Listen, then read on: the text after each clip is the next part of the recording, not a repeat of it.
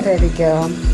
Good girl. That's nice. Good girl, good girl, good girl, good girl.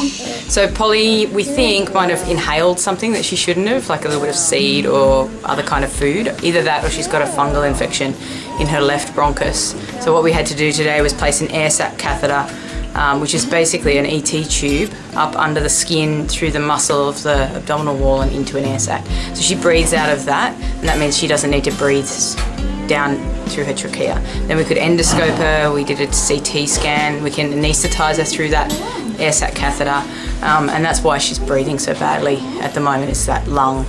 And how did the owners determine that there was something wrong? So for 2 days before she came in, she wasn't breathing well. She was breathing more heavy, and then she started making a lot of noise when she was breathing. She was coughing a bit, sneezing a bit. So they were sure that there was something wrong, but they didn't realise that she might have actually inhaled something. This is just not some common little budgeriggar. This is quite an expensive hobby and a much loved animal. It is, yeah. So she's only a year old, but the owner has spent an awful lot of money on her.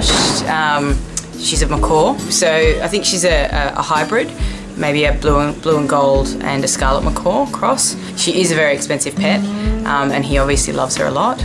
She's beautiful, she steps up and she's very friendly, and she's, yeah, so it's a real shame that this has happened. I'm not sure how her lung's going to go.